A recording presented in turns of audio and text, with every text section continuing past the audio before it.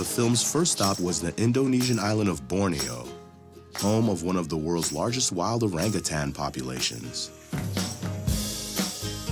Borneo is very, very remote, and we had to take 30,000 pounds of production equipment upriver on small boats into the jungle.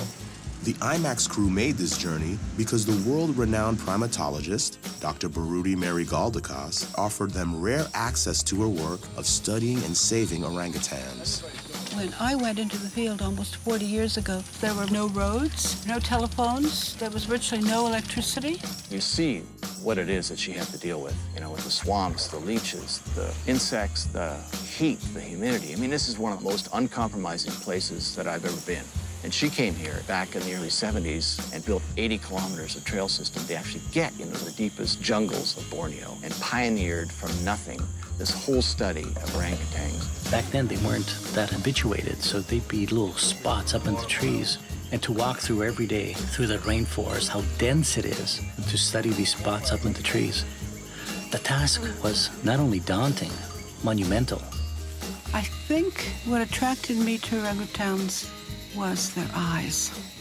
They have a certain kind of calmness and serenity. You come here, and here you are in this amazing forest that's been preserved.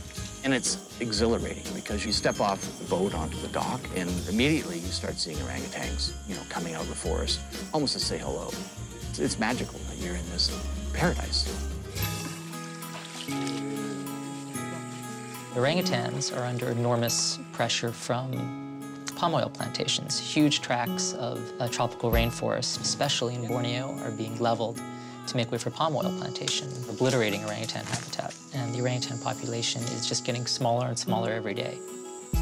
I really love orangutans, and I think we have a very strong responsibility to make sure they don't go extinct. And the only way we can do that is by saving the forests.